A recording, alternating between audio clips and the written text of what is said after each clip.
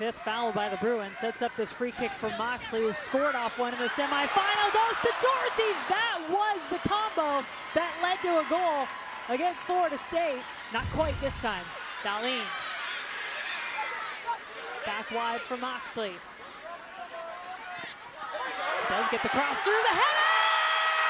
Goal! North Carolina, Avery Patterson! And just as Anson talked about, if you're gonna send it across the face of the goal, you gotta put some pace on it. Just a little bit too much pace for Brisky to come. She decides to stay on her line.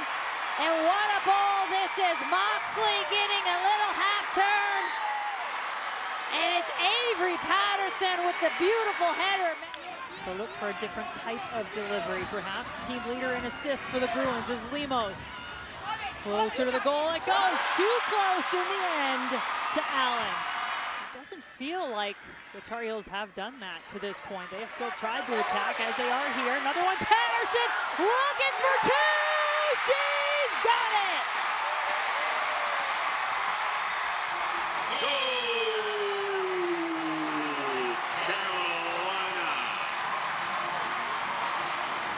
And that is your number 6 center midfield, and Emily Colton getting wide.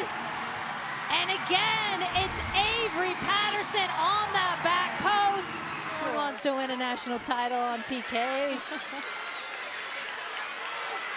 Lexi Wright maybe gets one here for UCLA, looking for the corner. Allen lays out